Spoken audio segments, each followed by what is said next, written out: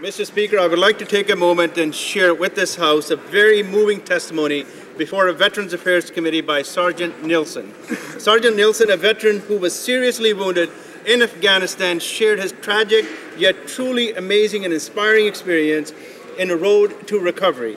Members from both sides agreed that never has a committee heard such a powerful testimony, and I quote, Mr. Speaker, "If a recovery was to be put into a number, 49% comes from all the resources that surround us, the government, our friends, family, doctors, nurses.